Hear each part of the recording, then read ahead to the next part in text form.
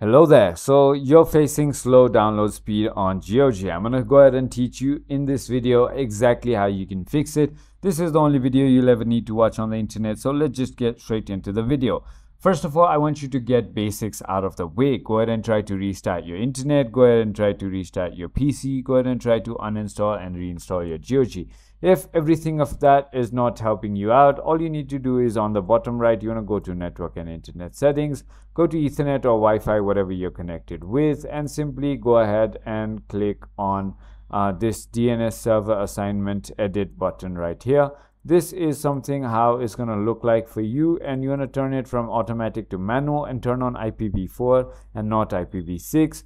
On preferred DNS, you want to go ahead and write 8.8.8.8, and on alternate DNS, you want to write 8.8.4.4. That is it. Simply go ahead and click on save, and your problem should be fixed. If it still isn't, what I want you to do is just right click on your GOG application and click on properties. Once you've done that, on security tab, you want to go ahead and click on edit and make sure full control is allowed on everything. So as you can see, there's no full control there.